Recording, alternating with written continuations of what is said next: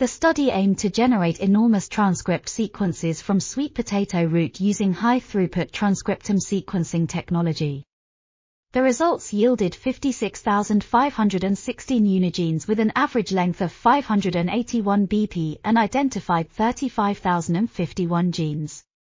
Out of these annotated unigenes, 17,598 were mapped to KEGG pathways, including metabolic pathways such as carbohydrate metabolism and secondary metabolite biosynthesis.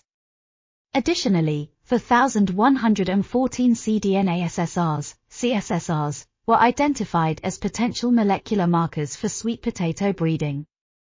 The study demonstrated that transcriptome analysis based on Illumina paired-end sequencing is a powerful tool for gene discovery and marker development in non-model species with large and complex genomes.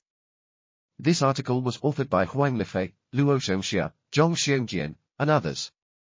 We are RTCLTV, links in the description below.